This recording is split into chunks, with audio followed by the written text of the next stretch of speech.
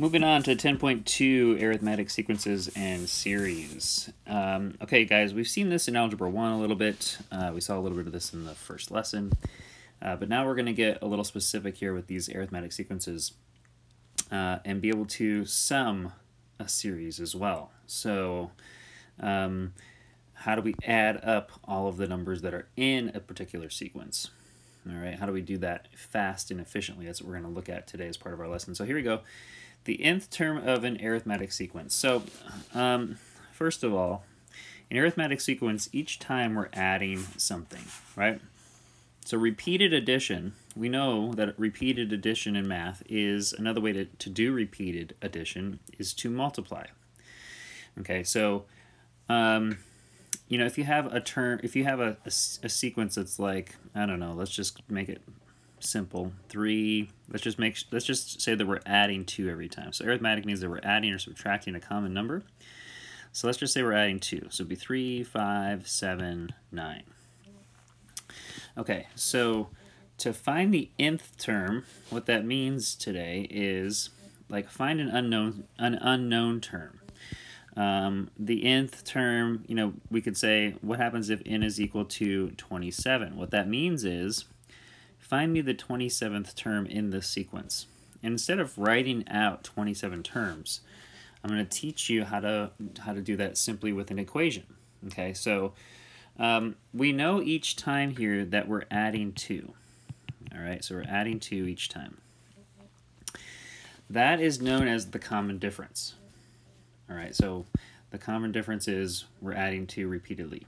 We know from previous math that repeated addition is simply multiplication, right? That's all it is.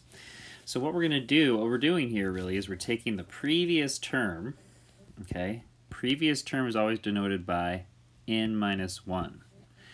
N is just an unknown term. It's the previous one of those, so we're subtracting 1. Okay, so we're going to take n minus 1, the previous term, and we're going to multiply it by the common difference, which is 2. That's how we'll always find the, you know, the term that we're on. With one exception, you know, this might work, but let's just try this. If we said that the, you know, a sub n is equal to just this, let's just see if this works. You know, if we said the first term here, let's just try out the first term. The first term in this case is 3. So if I plugged a 3 in there, notice what would happen. You know, you would get a sub 1, the first term, is equal to 1 minus 1. Okay, n is just the term that we're on. 1 minus 1 times 2. So does 3 equal 1 minus 1 times 2? Well, in this case, that would come out to 0. So it doesn't. Okay, so we're missing something here. Let's just see what we're missing. So what happens if we tried to find the second term? That's the 5 in this case. So if we said a sub 2 is equal to, that means the second term, is equal to 2 minus 1 times 2. Let's just see what that would come out to. That would come out to 1 times 2. So that means the second term would have to be 2. So notice the first one was off by 3. Okay, the second one was off by 3. All right, the missing piece in this equation is the first term. Okay, so not to confuse you here, but this is very crucial to our nth term equation for an arithmetic sequence for today. But we also need the first term to know where we start. So this is the pattern, right? But we also need to know the first term. All right, so if we have those two things, we can come up with an equation now. So if we add in the first term to these, it's going to start making sense, right? Okay, so here's the nth term equation that you need to make sure you get into your notes. The nth term is equal to the first term plus n minus 1 times the common difference. So we can call that d. This is what we're going to use today. In this particular case, the first term, a sub 1, was 3. Okay, n is just the number of term that we're looking for. D is the common difference. The difference between them is this guy. Okay, so that's the d. So now if I wanted to find the 27th term, it would be pretty simple. I would just say, okay, a sub 27, which means 27th term is equal to 3, the first term, plus 27, 27th term, minus 1, times 2. Okay, and I'm not going to do that out there, but you could do that pretty simply there. 26 times 2 plus 3 will give you the 27th term in the sequence. Okay, so that's what we're doing today, you guys. That's part of the first part of what we're doing today. So let's just do some examples here. So example 1, for this one we have, so if we wanted to find the nth term here, a sub n is equal to the first term, negative 4, plus n minus 1. So this will be 9 minus 1 times the common difference, which is 6. Okay, so if I do that, I get, this is negative 4 plus 8 times 6. Okay, that's equal to 48. 48 minus 4 is equal to 44. So the you know, it says find the nth term, but really they give you n. So in this case, the 9th term is equal to 44. All right, let's look at 1b. Actually, for 1b, I'm going to have you guys figure this out. We're solving for A20.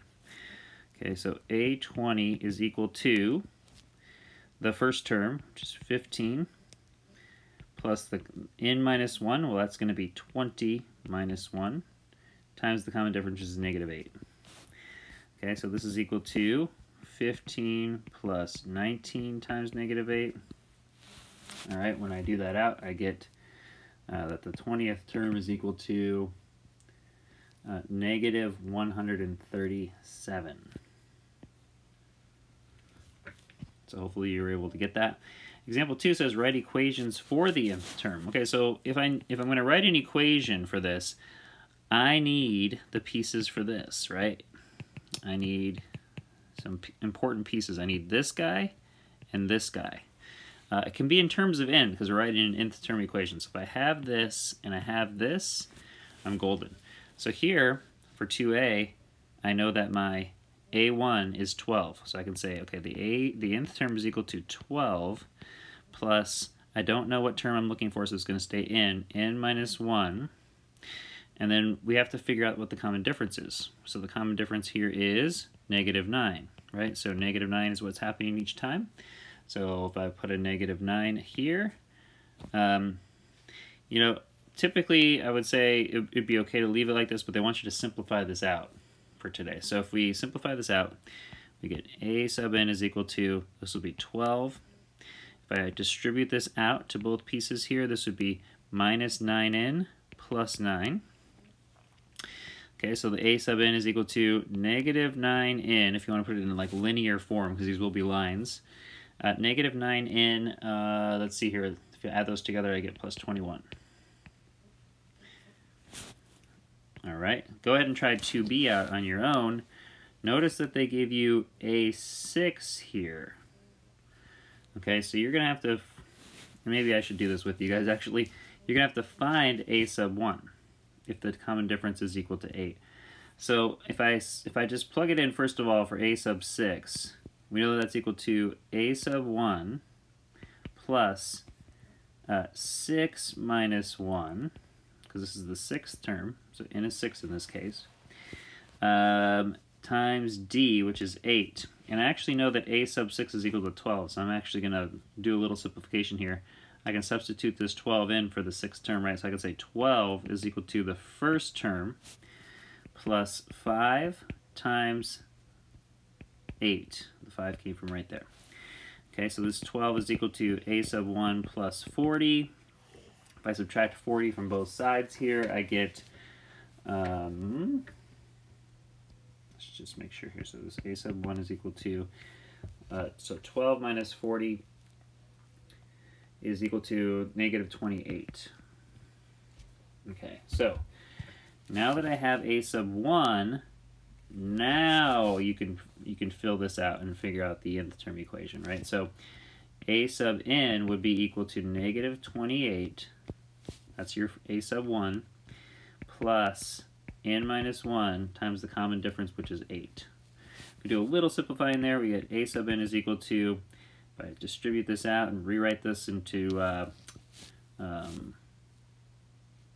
slope-intercept form, y equals mx plus b, I can do that here, and I have 8n is minus 8 minus 28 which is equal to 8n